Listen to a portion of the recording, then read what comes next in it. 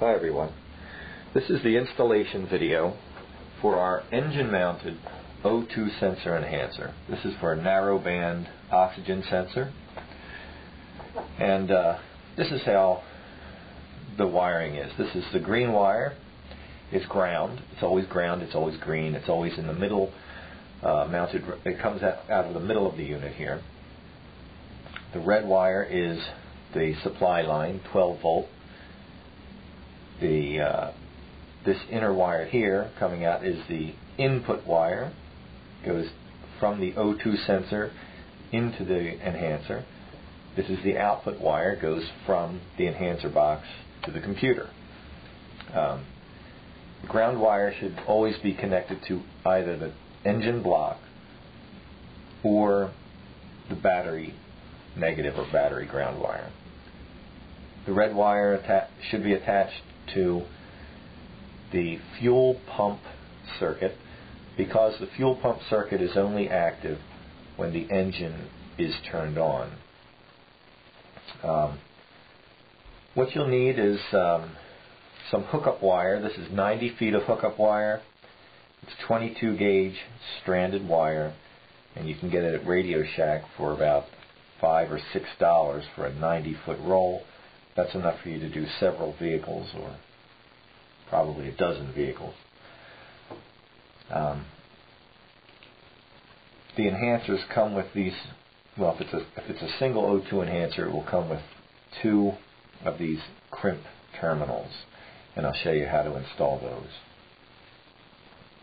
The first thing you'll need to do is locate your oxygen sensor. This is an oxygen sensor. It's a 4-wire heated oxygen sensor. This is common on most American vehicles. Some of them do have AFR sensors that look very similar to this, but AFR sensor would have 5 or 6 wires coming out of it. So you'll locate the O2 sensor. You won't take the O2 sensor out of the exhaust. You'll just locate them. Some cars have 2, some have 1. And we're looking for the O2 sensors that are located between the engine block and the catalytic converter. So after you've found them, 1 or 2 or however many you have, you want to inspect the outside of it. This one does still work. However, if you notice, the outside of it is very dirty.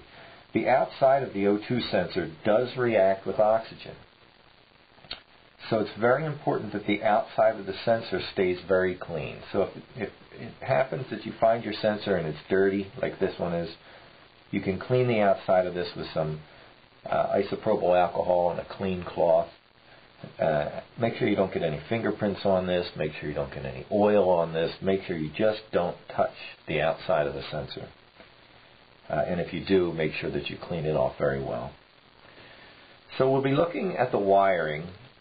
Follow the O2 sensor back to the plug, and you can unplug it. There's just a little tab that you press in, and you can pull it out for doing the installation. This one already has 2 connectors attached to it because I found the output wire. And how do you find the output wire? Well, with the enhancer, with the O2 sensor still plugged in, you'll take a needle, like a sewing needle or a safety pin, and you'll start to pierce the wires one at a time and measure the voltage coming from these wires. It's DC voltage. It should fluctuate between 0.1 and 0.9 volts DC, and it should fluctuate very erratically when the engine is warmed up. So you'll inspect the wires, and usually you'll have 4 wires, and 2 of them will be the same color. These 2 are white. That's the heater supply lines for the O2 sensor. We don't have to worry about those. The other 2 wires are for the O2 sensor signal and O2 sensor signal return. We only need the O2 sensor signal wire, and that's the one that will fluctuate between 0.1 and 0.9 volts. So once you've located that, you want to take some nippers And the wire, this black wire here, I cut it already, but you would just cut the wire, the output wire. You'll take one of these easy connectors, and saying that this is the wire coming from the O2 sensor, we'll stick it into this crimp tool here, this easy connector, up until the point where it doesn't go anymore. Then you'll take your hookup wire, slip it into the other hole, take a pair of pliers, and crimp the connector closed. That's it. The connection has been made. You close the cover, that covers the terminal, and you're done. The connection has been made. Then you'll run this back, the hookup wire, and if that's connected to the O2 sensor side of the circuit, you'll bring it back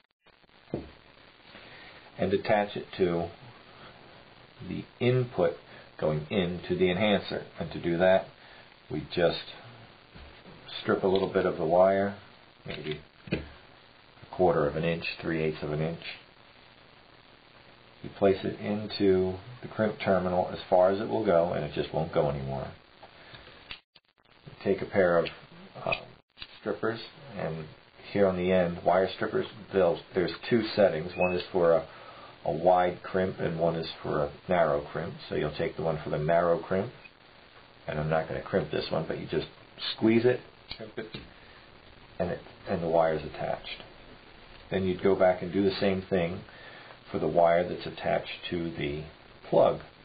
As you can see here, I've already attached one of the crimp tools, and you'd crimp it on, and you take that wire, and it leads back to the output from the O2 sensor enhancer. So the output goes to the wire attached to the plug. And you take that, same deal, you'd put it into the crimp connector as far as it can go. That's for the output of the sensor. You put it as far as it can go. Crimp it. The connection has been made. Your connections are now made to your sensor and to your enhancer. These represent these two wires. Okay? These would represent your ground and your power supply. And the only thing you would do for that, same thing, you'd take some hookup wire, strip the end, place it into the positive 12 volt, crimp the wire, connections made. Then you'd run this to your fuel pump circuit, which you can find a fuse in your fuse box for the fuel pump circuit, and then you can attach the wire to the same circuit. Or you could attach it to, if you're running with a hydrogen generator, you can attach this lead to the positive lead to your hydrogen generator. That way when the generator is turned on, your enhancer box will also be turned on. Same thing for ground. You take some hookup wire, crimp it to the grounding wire, run that to a point on your engine block or to the battery ground. And that's it. That's all you have to do.